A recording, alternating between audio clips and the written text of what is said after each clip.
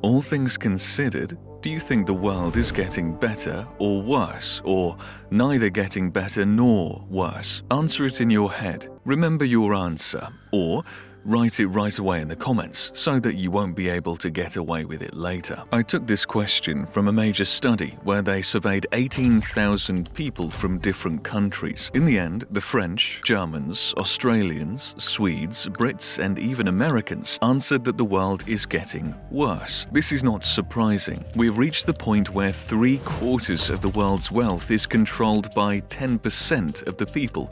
22% is shared by 40% of the population, and the remaining half, I emphasize the half, eats the crumbs from the table in the form of 2% of the wealth. The rich get richer, the poor get poorer.